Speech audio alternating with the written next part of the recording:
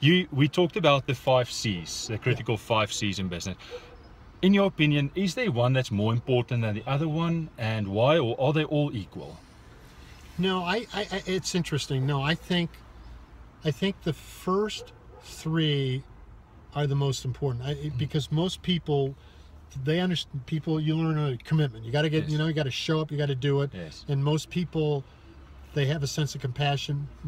It's using the curiosity and the creativity to leverage the concept of choice, which is huge, because the people that I love to hire, my base requirements, you got to be a hard worker, you got to be smart, you got to have integrity.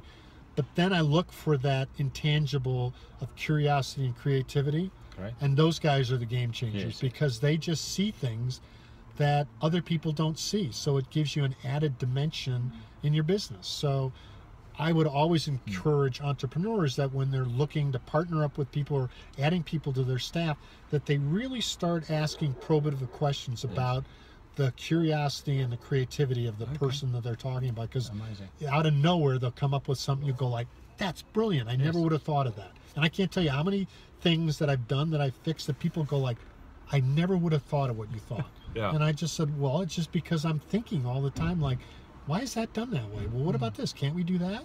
And it's just that, be a child. Be a child as much as you can. Yeah, true. And marvel at all this amazing universe we live in. Exactly. So, okay. Cool. Thank you very much. My pleasure.